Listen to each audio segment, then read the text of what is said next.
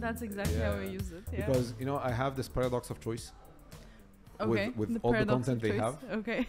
And I'm always looking for something new, and then I just play on Friends, just have Friends on, and yeah. The same thing happens to me. Yeah. I think when we're trying to watch something as we're Yeah. eating or Yeah. doing this or that, I just I default back to Friends because Yeah. a lot of choices. I know Friends. Which actually tells you a lot about the effectiveness of the recommendation engines. I know, right? Yeah. Because at the end of the day, they spend, like I heard they had like $150 million budget for the recommendation engines, and yet nobody actually uses them. I mean, I don't know if nobody, right? I don't know if we're a representative sample, but because I know that there are a lot of teenagers who use them, and you know, and I know that my sister relies heavily on the recommendation engine, and I'm sure that she's clearly asked me not to mess with her profile in any way, shape, or form. I always tell that to my wife a lot. So, but see, just you saying that, I'm not sure that this is a representative sample makes me, you know, this is why I'm talking to you, because of course you're a data science manager at the Central Bank of Egypt, and you lead a data science team. This is why you called me out right away, and you called out the representative sample bit. So this actually would make this conversation very exciting. So welcome to the AI in Practice podcast, where we talk to industry experts and you know, people in the field who have really a lot of hands-on experience managing teams and working actually in the AI, the ML, the data science field, and have actual experience to share basically their experience with our audience. So Basma, let me ask you this: how did you get in data science? Well, first of all, thank you for hosting me. Thank you for having me here. It's our pleasure, and it's an absolute pleasure to have you. I'm very excited for this conversation. Yeah. I joined the field of data science through passion for applying technical knowledge for a wide range of problems, whether in the business world or for policymakers. This was at the heart of it. What really attracted me was the breadth to which you can apply those technical skills. It's not just one problem. It's not a specific problem. You can apply it to a wide range of problems, and this is where the power of data science comes in. Yeah. So one of the things I always love to say about data science is that it's a very global skill set. So today you could be, you know, doing a supply network design use case, and tomorrow you're just predicting the trajectory of the stars, and you're doing a lot of stuff. You can work in space, you can work in FMCGs, in central banks and banking and financial institutions. So can you tell us a little bit about your background and how did you, reach and become a data science manager at the Central Bank of Egypt?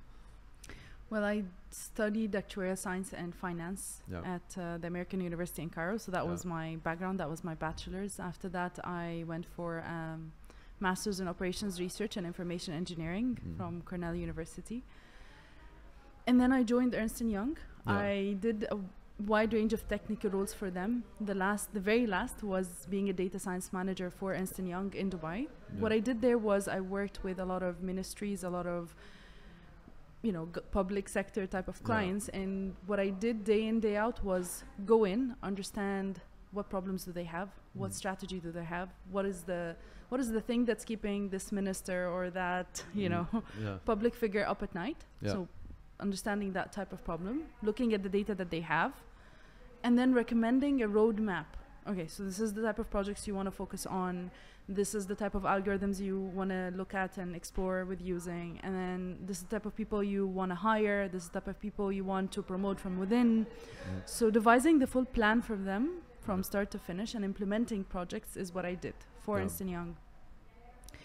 And I wanted to do that for Egypt. And this is how I came in, and this is how I'm doing pretty much the same thing for the Central Bank of Egypt. I'm the head of the hub there. That is incredible. And what's really exciting is that I think you started early on in the field, before the field gets the buzz that it has right now. And a lot of businesses, now are going are building their AI first strategies. And everyone is talking about we have to become AI first, and they're hiring data science teams, they're hiring AI teams. So I'm really curious about your definition of what an AI first business looks like. Well, that's a business that has data science, and AI at the heart of everything that they do. Yeah. So everything from revenue generation to cost minimization to how to have our operations become more efficient, everything runs on top of data and data science. Yeah. Let me break that down a little bit please. for you. So you have a business. Sometimes businesses tend to focus on data science for just the revenue generation piece. So they want to generate new revenue streams. So they say, oh, we want to use data science. Yeah. That's not what I'm talking about. That's part of it. Other times they just want to go there for cost minimization. So we want to cut back on a certain department. So give us the numbers to see if that that department is efficient or not. Again, that's not what I'm talking about. I'm talking about the full cycle. So everything you do. If you're in policy making, it's every single department needs to be making decisions based on data and data science. Yeah. And then on top of that, it's your HR team, your IT team, solving their problems using data science, artificial intelligence, and machine learning. So I see it really across everything and at the heart and the foundation of everything that you do. Yeah. Amazing. And you know, it's very interesting that you mentioned policy, because one of without really getting into the details of it, we were talking with the government, and we were, you know, advising them on their, you know, policy making and how to use it in the policy making, and they told us a very interesting story. They spent 2 years researching, you know, having like a cigarette and a liquor tax, and they actually launched the policy, and 2 days later they had to just go back on it because it caused a lot of problems, and a lot of business, you know, have really struggled with it, so they had to go back on it. So it's very interesting that because, you know, policy making is really a very human thing to do. So it's very interesting that you say that AI can actually help in policy making and so on.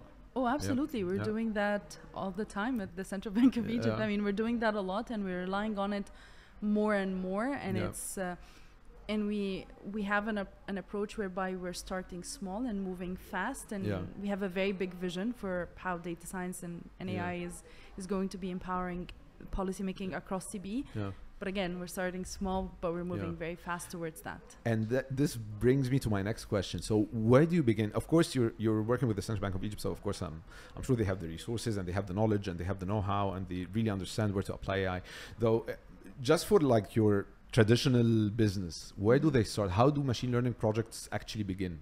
Do they maybe start from the business, or and then decide on hiring data scientists, or they hire a data scientist to tell them how to start their AI journey or data journey? So I think it mostly comes from, look, it depends on the business, right? Depends on the level of maturity of the business, depends on the leadership of the business. Right? If the leadership is, you know, up to date on how data science and AI can be used and leveraged for decision making, then you'll find the questions coming from the business naturally. They will come from the business, and the business would drive the entire process. And I think that's the way you're going to capture most of the value. So for the AI projects or the data science projects that come from the business, where the problem starts from the business, I think that this is where the business actually generates the most of the value. Whereas if they start from, you have a data scientist there, or a data geek in the company, and who says, okay, I have something very smart that I can do for you or build for you. Sometimes the business won't necessarily adopt that. So, I mean, look, where I come from, it's a business first. So the business starts with the problem. They have a problem, and they have an idea, right, that this can be solved using AI. And then they bring in the experts and say, okay, how can we actually do it? Can you help us? Can you engage with us? So it starts from the business, and it needs to be owned. My opinion, it needs to continue to be owned by the business. By the business, very interesting. So I have to apologize to the audience if there's a background noise. Actually, I wanted to really thank you for coming today, because it's raining cats and dogs outside, and you were stuck like at the entrance because you couldn't, you know, cross the streets while water is everywhere, and you've jumped off lakes and and climbed mountains just to be here. So thank you so much for being here. And I understand there's a lot of obstacles today, but we're going through this, and we're going to finish this episode. So thank you very much for coming. It's my pleasure. So the business has to own the use case. The business has Yes. to, but don't you think that sometimes the business is really, unaware of the power of data science to solve this specific? So how do they really know that this is a data problem or a data science problem? Right. So they know that they have a problem, Yeah. and this is where we come in. Yeah. Right. And as I said earlier, the more the leadership is aware of how data science and AI can be applied, Yeah. the more you're going to be part of these discussions where business is just stating that they have a problem. Yeah. Sometimes they come to you, sometimes you go and say, I can solve this problem for you. Okay. But the problem starts with the business. And you're absolutely right. Yeah. Sometimes the business doesn't know Yeah. that this problem can be solved with data science. Mm. Or they've tried a version of data science or a version of what they would think of as AI, and Yeah. it hasn't worked for them because Yes. obviously lack of tools, techniques, and course. methodology and approach. Yeah. And so you can have a lot of misunderstanding with the business side as you're Yeah. discussing, but I genuinely believe that when you have those discussions in a consistent fashion, you're going to be able to bring your audience up to speed. Yeah.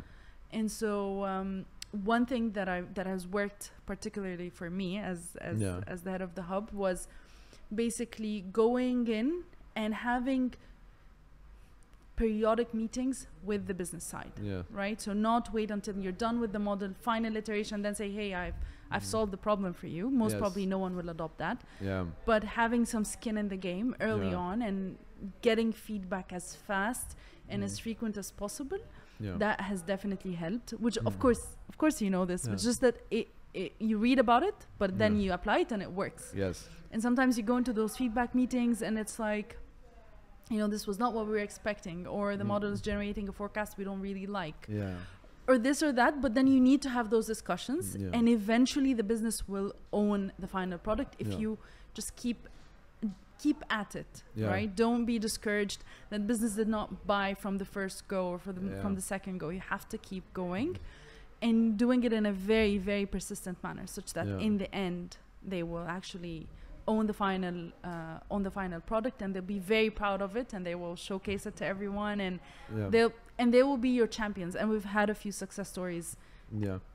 internally with that. So you have to always include the business in whatever you're doing at all times, right? And Right. but what do you do since, of course, the business has, and I'm sure you've dealt with that a Yeah. lot of in a lot of situations, Mhm. but sometimes the business comes in with a preconceived want. So they they want to see, for example, a certain chart or a certain dashboard, and they don't want to see anything else except this dashboard that they have in mind. Mhm. And as a data scientist, you really know that this is not going to be useful in any way, shape, or form. And you have to, you want to give them what they need, but at the same time, you understand that the data that you're sitting on, the data that you're seeing, can get a lot of other valuable insights, and it can be you can build models, and you can build, other insights that can really be transformative and can be really effective. So how do you manage that? How do you balance between really adhering to the business need and at the same time, you, the data expert, you can see what you have, you see, this treasure or these jewels, these crown jewels in the data, and you want to show to the, so how do you balance between what the business wants and what you see as really important and really should be a priority in your daily work? And Look, I think I tend to come from a background that actually trusts a lot what the business wants. Yeah. So any feedback that's coming from the business, I take that into account. So if business says I want to see this dashboard, I'll give them this dashboard and Okay. some more. Okay. But the first is I will answer your need, Yeah. and then if you want to know the time, I'll tell Yeah. you the time, and then I'll show you how to build the clock, basically. Yeah. So I'll start with telling you the time. Okay. That's the premise. Yeah. And so what has worked, what we're experimenting with, is actually a wide range of things, and it depends obviously on the audience each time, because Yeah. sometimes you're dealing I mean, we're saying business, but is the business someone at an analyst, researcher level, or is it someone more senior in the institution? Is it, the head of the organization? Who are you talking to? Yeah. And so that actually determines quite a lot. So who is the audience? So that's one. Giving them the answer that they're looking for first, and then actually showing them the added value, next. Yeah. I think that with the more projects that you do with the business, they will catch up. Yeah. So they will be able to see that there is more on the table, and that they can extract more value from this. Yeah. But you have to bring them on this learning journey. Yeah. Show them, and again, a lot of showing. One of the things that has definitely worked for us is, when you build a dashboard that's very cool, and you actually take the time with the business side to play around with it and see what are they seeing from their perspective, how are they looking at it. So I don't know if that answers your question, but really just showing them what they need first, be very aware of who the audience is, and then bringing them along that journey. I love what you said about telling them the time and then showing them how to set up the clock. That's on point. So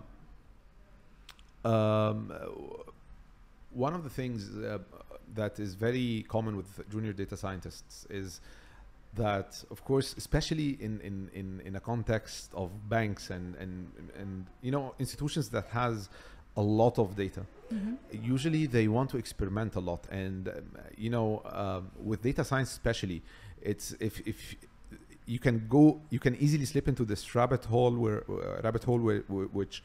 in which you have a lot of things you want to do, which you have a lot of experiments that you want to do, a lot of insights that you want to generate. So how do you create like KPIs for your team? First of all, let me ask you first, what does your team look like? My team comes from my team looks like my team comes from two different backgrounds. So almost half of my team comes from an actuarial science background. The other half comes from computer science, computer engineering background. Half of them are girls, half of them are guys. I mean, so diversity. That's great. So diverse. We don't have subject matter experts on my team. I don't have an economist on my team. This is something I'm going towards. So I'm relying on subject matter expertise from other teams in the central bank. So that's one. I would guess they have a lot of economists. You're absolutely right. I guess that there is an abundance of economists. And that's why when I started hiring, the strategy was, I'm gonna just focus on data scientists. I want my technical team. You want to build the capabilities in-house. Yes, that's the goal. And then they have varying years of experience. Some of them are fresh grads. Some of them have come with more 1 to 3 years of experience, and they're building, and I'm very proud of how the data scientists that joined in 2021 right now, they have accumulated way more experience, and they've built their experience within the central bank. So I'm very proud of that. No, that's amazing, because I think working in the central bank is very exposing to a lot of things that are happening in the country, and you can work in a myriad of use cases that I think are very exciting. So when do you draw the line that, all right, stop experimenting? This is, I think, is a good enough model to show the business and so on, because as I said, it can be a rabbit hole where you never finish your work. Where especially with data scientists, you're never satisfied with what you have. You want to do better. So how do you draw the line? How do you keep your team in check to meet deadlines and to build good enough or impactful model, and prioritize impact and going to business or going to market, rather than just keeping the experimentations going? It's mostly the deadlines. Really, look, there is no fancy way of putting this. It's just you have a deadline. And it depends on the business, right? So for certain businesses, it's a launch date, or it's the end of the year. We need to do something before then, or the beginning of the year, or this quarter. For central bank, it's another timeline that we're working against. So if we need to publish something, then that's the timeline. So then we work backwards. Okay. The real challenge is to basically say, this is good enough. And it's not really just for the junior data scientists. Sometimes I struggle with that myself to say, of course. this is good enough.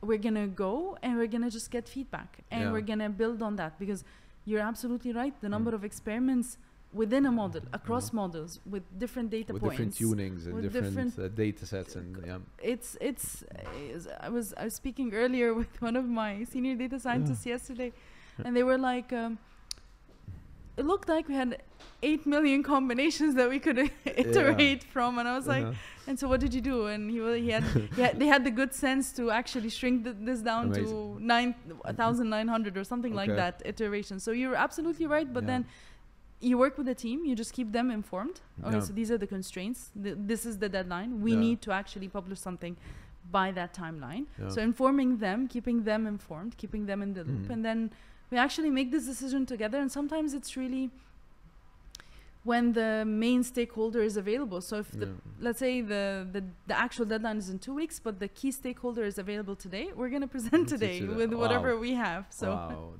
that's a very stressful day, I think, when the deadline is after 2 weeks and now you have to present today. It's and this happens, and it happens in a way that, again, you're just aware of everyone else's timelines. It's a large organization, and I think we're just prepared. And I think, again, the learning curve wasn't just for the business side, was also for the team. So with time, we also built that rhythm of, okay, so if we need to churn out a presentation of where things are today, we can always do that. We can always, drop the pen on the modeling piece and then jump right into presentation mode and then present the next day. We can do that. We've built that internal capability. And it wasn't the case before. It was more like, if we need to present next week, we prepare a week in advance, and we need to drop the pen on the modeling way earlier. Not realistic, right? So it's you have to adapt quickly. We adapted. We adapted is what happened. So deadlines, adapting, flexibility, keeping everyone informed. So I guess deadlines are just the eternal tool to keep you productive. It is. It is.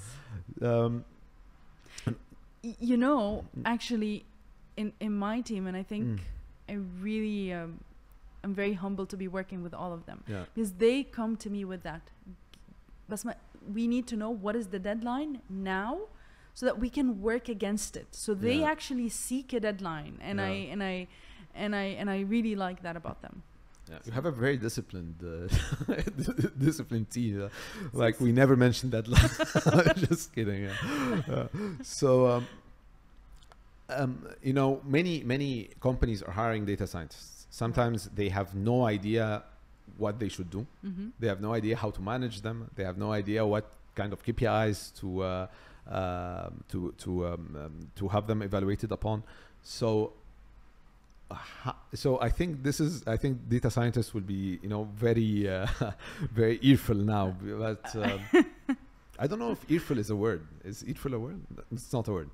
So they'll be very like observant of what you're going to say. Absolutely. So what kind of KPIs? How do you manage a data scientist? So now think that you're a business line manager and you have a data scientist in your team. How do you manage them? Right. So I measure them against actually 3 key pillars, and there are 3 angles. The first one is the quality of the work that's coming out of the data scientist. Quality and technical excellence is the first piece. So how many reviews does this piece of work need to go through before I can actually publish it and showcase it? So that's the quality part. And that's actually the main distinguisher between someone who's on the more junior side of data science and someone who's more on the senior side of data science. So that's the first pillar. The second pillar is, how do they navigate working with other team members? So how do they collaborate? And that's a softer skill, right? So that's something that I work really hard to gauge, to understand. Okay, so if we have 2 or 3 projects running in parallel, and then the team is working on them, how are they working? How are they teaming? How are they resolving issues internally? Do I hear about it, or do they just manage it internally? What's happening? So how are they teaming? And that actually is key, because again, with that environment, with any environment that will have a lot of changes, you want a team that's actually collaborating, working in Yeah. harmony, you know. Internally and externally, or just within the data science team? I think that would depend, Yeah. right? So, I mean, when the business, so there was a situation at the very, very beginning of the data science journey, of our data science journey, we had a situation that was, okay, we needed to publish certain results, and that was an external, you know, Yeah. external to the data External science team things, yeah. problem. And the two data scientists I had at the time, they rolled up their sleeves and they were like, we're going to put in whatever time, Yeah. effort it takes, and we're going to make the hub work, Amazing. and we're Yeah. going to make this project work. And they Yeah. did. They delivered Wow. on both. Mm. So it's teaming, and that was one of the things that actually, and they work together in ways. So for example, if one of them, they were both working on a project, and now we got this external request that we needed to attend to, and I could see them trying to alleviate pressure off of each other, and that was actually, that went into their both reviews, and it was actually a plus for both of them. So so teaming is the second thing, and then how do they, the third pillar is actually, how do they personally develop themselves? So what are they, you know, if they're not on the job, if they're not working, what are they doing, right? How are they developing their subject matter expertise? How are they developing their data science skills? How are they reading up on what's new in AI? Yeah. So those are the three main pillars against which the data scientist, I would manage a data scientist. Incredible. That's this was an incredible framework to manage data scientists, and I think a lot of data scientists now love you because, of course, you know, people hire data scientists. We've actually met this a lot when data scientists were hired to do data science, and then they just do like glorified Excel sheets with, you know, a few charts, and of course it's very frustrating for them because they're very curious. They want to, you know, play with models, you know, build optimization models, build different predictive models and so on, and play with it, and just, you know, get into the math and get into the building and tuning and so on. And usually this is not what's requested from them. I think thank you very much for, you know, explaining your framework, and I think it's a very precise one to be able to manage a data science team. So now, one of the things is that we get asked about a lot is that how do you improve a model in production? So usually you have a base model that just goes into production, and the business. So now, of course, the business, once you just utter the word accuracy, they just, you know, go all crazy on it, and they just focus on accuracy and forget everything else, forget impact, forget you know, how effective is this model in life and in real life and so on. So first of all, does machine learning get smarter with time? That's a difficult question. I don't know if it gets smarter with time or with more data or with more experience working with it and and it really, the answer to that would really depend on the data you're working with. Exactly. Yes. Right. So if the data you're working with is noisy or has missing values or was constructed in the wrong way, has actual construction problems, then your machine learning models will not be able to do as good as they're expected to do. Yes. And we actually see that a lot. Yeah. And if you're trying to nowcast or forecast an indicator, and you're not, you know, and you're trying to do that with a data set, and you have problems with the data set, doesn't matter how powerful your machine learning model is, doesn't matter how many experiments you actually do in order to, for parameter tuning or just to check, you know, different types of models. It doesn't matter. The results are still not going to be improved. They're still going to be misleading. And when you show it to the business side, they're going to be like, this is not what we had in mind. And and again, I do trust the business. The business knows a lot about the subject matter. They have the subject matter expertise. But it depends on your data, really. So I don't know if it's with time or if it's with better data or more experience working with this data. So actually, one of our very good advisors, his name is Devin, and Devin told me this quote that I'll never forget. He told me that data has a shelf life. So it really depends on the data. So the data that you have today might not be relevant tomorrow, and the data that you have tomorrow might not be as good as the data that you have today. So it might not improve your model, or you know, incrementally improve the model in any way. So let me ask you this: when is it a good enough model to deploy? When do you say that this is a good enough model? What kind of, you know, like accuracy do you have in training, for example, to say that, okay, this is a validated model, this is a good enough model to be pushed to production? Right. It's not against a specific metric. Yes. Right. So for us to say this is a good enough model, it needs to pass a lot of tests from the business side, more than actually a certain metric, because you can show them. Again, think about the context of where we are. So a central bank is full of statisticians, economists, people who are very academically savvy. So showing an accuracy metric will not help you. Let me just tell you that much. So, and I think that's the right way. I think it's not just about the accuracy, it's not just about a certain metric or even a collection of metrics. The model needs to be, so first of all, test it against different times, understand how it works in different time periods. Again, thinking about the context of that I'm referring to, but then afterwards it needs to make sense for the business. And the business in my case is not one team, it's a wide range of teams, and it's a wide range of teams with different opinions. And sometimes you challenge the model against subject matter expert type of models. So when it passes all these layers, then you can put it into production. So it needs to pass a lot of challenger models. And then you can you can actually take it to production. So I think this is why many would say that machine learning or data science any data science project is one of the most multidisciplinary projects that any organization can take on. And I like very much that you're very empathetic towards the business. And you know, many data scientists can you know, ride on their high horse, and they say that the business just is not aware of the data. We have this incredible model, and the business just doesn't really understand the genius of our model, and so on.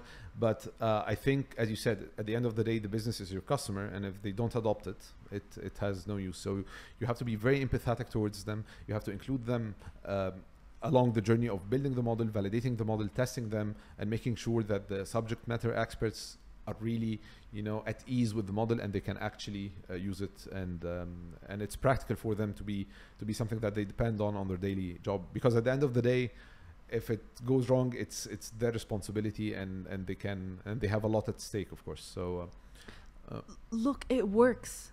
It works. You just need to see it. It works. If you engage them.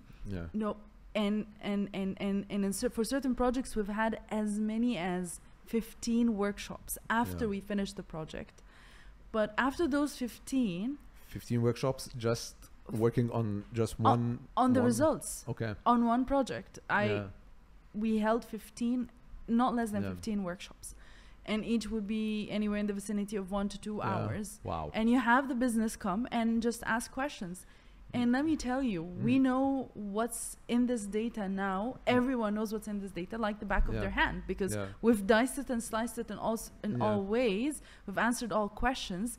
But next time any of those teams is working with an external party to the organization, they would showcase this work. And they would showcase it as their own. And they would be presenting it and actually defending it and using it for decision making. And when I've seen it work, I was like, it's great. It doesn't matter the time it takes. It will work. And everyone is happy at the end of the day. So it's I think it's a worthy time invest. So 15 workshops, 2 hours each is like 30 hours of discussions and talking, and you know, many data scientists maybe would try to avoid, you know, talking and being at the spot. But I think, as you said, if it works, you have to do it. And I think it's absolutely necessary. The flip side is, you have a dashboard, you have a model that no one is using, and that keeps me up at night. If we built a model and the results are there and we're not sharing them with the right stakeholders, or the stakeholders are not asking for them or not using them for decision making, that's what's keeping me up at night. Then I know that, okay, what happened? Is it a shift in priorities? Did we lose track of time? Why is it not being Mm, adopted? yeah. So that's So it falls down to usability. yes, So usability. yeah. Absolutely. So what are you most excited about in the data and AI field in general? I'm excited about the opportunities Yeah. that it has for a lot of the businesses in Egypt. Yeah. I think we're just scratching the surface. Yeah. And I know that the potential is huge, whether it's working with the data that you have internally in your organization and actually maximizing the potential of that data to drive decision making in the true sense of the word. Yeah. Or it's to get data from outside that's Yeah. currently available, whether you're buying it or building it or generating agreements to Yeah. acquire it, and then merging that with your data and allowing and unlocking even more use cases and, yes. and more value for your business. Yeah. So I'm just excited for the opportunities. I think it's huge, and I'm sure we're just scratching the surface. So, of course, after listening to this podcast, a lot of data scientists would be very interested to work in your team. So what kind of advice would you give them to, you know, I don't want to say for you to hire them because I don't want to give any promises, but so what kind of advice do you give to career data scientists in general? Well, look, I tend to give a lot of advice even during my interview process. So if for a candidate that is not meeting the requirements, I tend to actually work with them. So the reason I'm sharing this is because I think it has to be very tailored to the person. And that's what I found within data science. People come to data science from different backgrounds. Yes. So look, we've all seen that Venn diagram where data science is at the heart of statistics, mathematics, computer science, and the business side. We've seen the Venn diagram. Yes. I use it as a tool to actually know that the strength that I have or the strength that the candidate has and where that candidate needs to evolve their skill set. Okay. So if you're someone from the business side, so you have an asset, right? And then it boils down to assessing your level of understanding of the other two disciplines, right? So statistics, math, which is at the foundation of data science and machine learning, and how much of programming do you know? How much of computer science and coding do you know? So my advice would always be along the lines of where you currently are and what type of skill sets do you need to develop. I come from a school where I don't necessarily care if you know how to code in a certain language. As long as you know how to code in a certain language really well, I'm really solution agnostic. It doesn't matter as long as you get the job done. We have, of course, certain tools that we're using, obviously frequently, but again, I'm not too stuck on that. That's not where I'm stuck. And so for me, I think if someone wants to apply for the team, that's the framework I usually use. And it depends on where you are as well in your journey. So if you're someone with a couple of years of experience or a few years of experience and you're trying to break into the field of data science, I would give us different advice than if you're someone who's a fresh grad and you're trying to break into the same field. You know, I would say to some people, pursue a full program in data science that will give you the wide range of skills you'll need to develop. But that I will give only that advice to only a specific set of people. It depends on where you are in your life, really. But use that framework and I think it works. Incredible. It works. Incredible. So we have come, unfortunately, to the end of our episode. So do you want to hear a data joke? Can I tell a data joke? Please. Do you want to hear a data joke? So please. What do you call an indecisive decision tree? Why? A tree. It's not a good one. All right. So Basma, this has been incredible. Thank you so much for coming. I understand all the obstacles and the adventures that you had to go through just to come here. So thank you so much for coming. This has been incredible. I hope this is just the first of many. And thank you so much. It's my pleasure. Thank you very much for having me. Thank you very much. Thank you, Basma.